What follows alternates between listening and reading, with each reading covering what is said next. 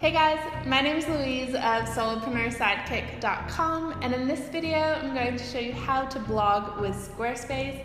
So first things first, your template. You can actually blog with any of the gorgeous Squarespace templates, so it really doesn't matter which one that you choose.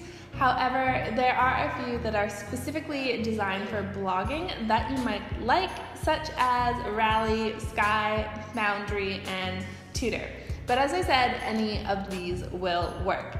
The only other thing that you might want to consider is whether or not you want a sidebar, as not all templates allow for this. So I'll leave a list in the description below of every template that includes a sidebar. All right, so once you have decided on a template and are logged into Squarespace, this is what you will see. So you're going to click on Pages, and then you're going to click this little plus sign next to main navigation. Click on that, and then select blog, and title this just blog, and then click on this little arrow next to it. All right, so now anytime you want to add a new post, you're going to click on this plus sign right here, click on that, and here is where you would enter the title of your post. Okay, and down here is where you would input your blog content. Now, this functions the same way as the rest of Squarespace, so you are working with blogs. This means you can insert text, images, buttons, sign-up forms, all with the click of a button. So let's say that I wanted to start with text. I would just type that in here because they already have a text block there for us. All right, now let's say that I wanted to add in an image. I would find my gray teardrop shape, click on that, select image, and add an image. Click apply. Okay, great. So now you're going to click on options, and you're going to want to make sure to update your post URL. So you're going to keep this short and simple. It would look something like this. And then you're going to add in your thumbnail image. And you're going to add your excerpt. So this is 1 to 2 sentences on what your blog post is about. Okay, great. So now let's go back to content. And there's a few more things we're going to do. You can add your tags and categories down here. So all you would do is click on the plus sign here and add in one of your tags. And just press enter once you've typed it in.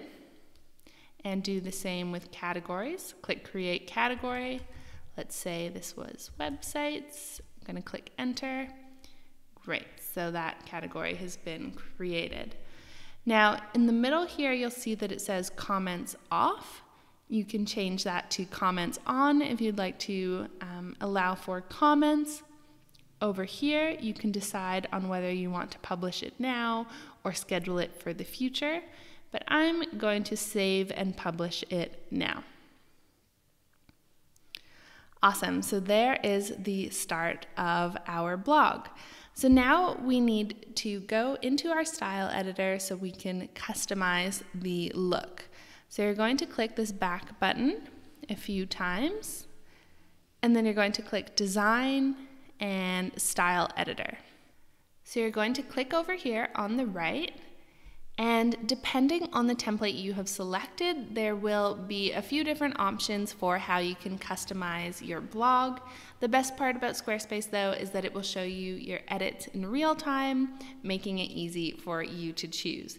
So for example, with the template I'm on right now, which is Rally, I can choose between the grid style like this or stacked with the information below. And as you can see, I also have a few more options, such as how many posts I want to display per row, the spacing, whether or not I want to show the image.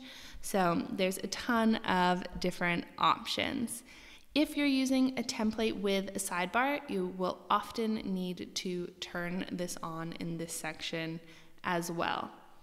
So let me just show you one more example. Let's say I wanted to get rid of this date. I would just click on that and I could change that to none. And if I wanted to, I could change the color of the title. So many options. So let's click save and back again.